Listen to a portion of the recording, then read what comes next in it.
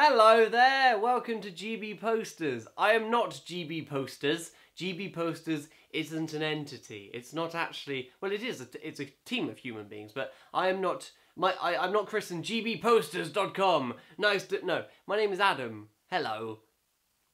Hello. Today, I'm going to be doing a movie review. I've never ever done a movie review. I can't even say the word right. Movie review.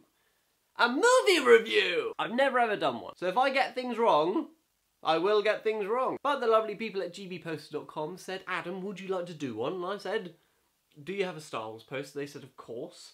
I said, then I would love to. So I thought, to kind of get myself going, I'd do an old classic, Rat Race. I've also got a little cup of coffee. So if you hear me slurping, coffee, it's not like heroin or something weird.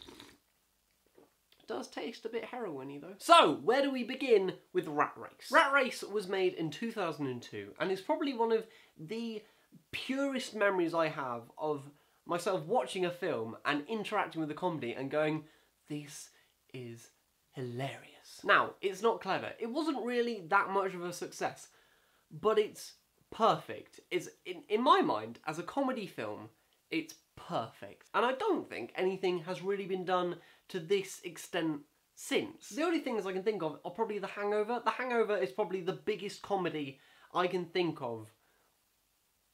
But it's not even funny, The Hangover. You've got your own opinion, but I don't think it's even that good. Why isn't The Hangover as good as Rat Race? Well, because there is a ton of really funny people in this film. You've got Rowan Atkinson, John Cleese, John Lovett, Cuba Gooding Jr.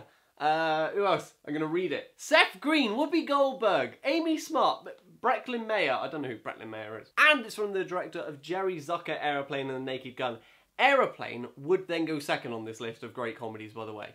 That's the kind of person I am. I like good slapstick stuff. So what is Rat Race? What is Rat Race, essentially? Basically, the story is very simple. A group of absolute strangers are pulled together by the power of gambling. Maybe not the power, maybe the curiosity of gambling. Some are more experienced, some are complete amateurs at it. They all do one thing. They put one coin into a slot machine and they all win a magical little shinier gold coin than all the other gold coins. They are then all pulled together by rich, eccentric billionaire John Cleese, but he's called Donald Sinclair. And Donald is eccentric. That's in the film, I'm not just nuts. They are then in the ultimate rat race. They are all racing to Silver City, New Mexico to find a locker in an old police sheriff place. To find a locker. Inside that locker is a duffel bag. Inside the duffel bag is $2 million. So initially they all kind of dismiss the idea like, this is nuts. But then they kind of realise, that's $2 million. $2 million! And I won't spoil the end of it because I really recommend that you do go and watch it. But it's got some fantastic comedy performances. Rowan Atkinson, for a start. Rowan Atkinson plays Enrico Pollini, who has no extended family at all, is completely alone, and has narcolepsy. So Enrico will just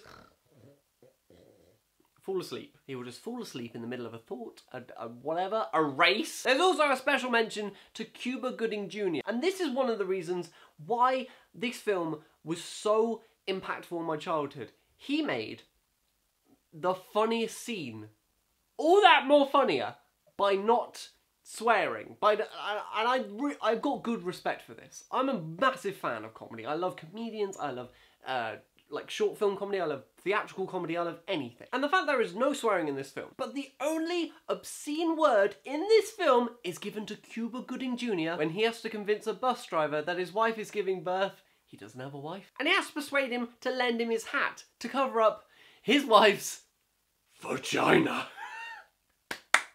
So yeah, that was it. That was kind of my review of Rat Race. I didn't really want to spoil the end. Maybe in the next one, if I don't know what you really expect on this channel. Also, Seth Green gets hit in the face by a cow. As always, if you would like to buy any film merchandise or goodies or posters, you can head on over to gbposters.com. And if you use the discount code ADAM20, you'll get 20% off. 20%! Huh! So yeah, I've been Adam, and this has been gbposters.com. Toodaloo!